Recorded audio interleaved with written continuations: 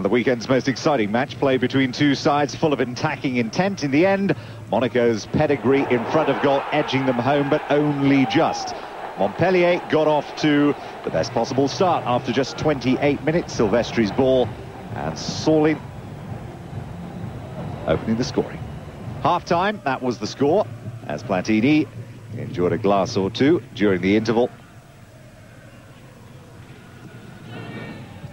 Everybody trying to hold the line, got completely caught out by the pace of the run by Gallardo, and he found Trezeguet, and that was the equaliser, 6 minutes into the second half.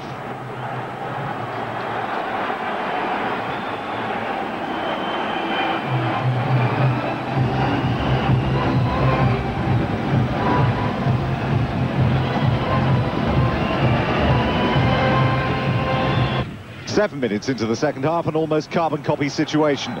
The line stops dead, the run's made once again, this time Gallardo getting it across, and once again, as he has been so many times, Simone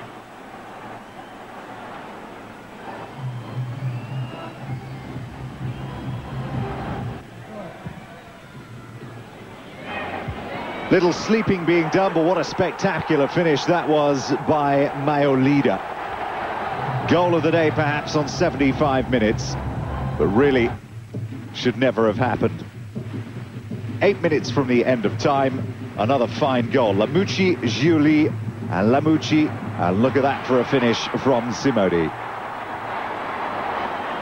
Showing real class and control, the Italian, and getting the winner. 3-2 then, the final score.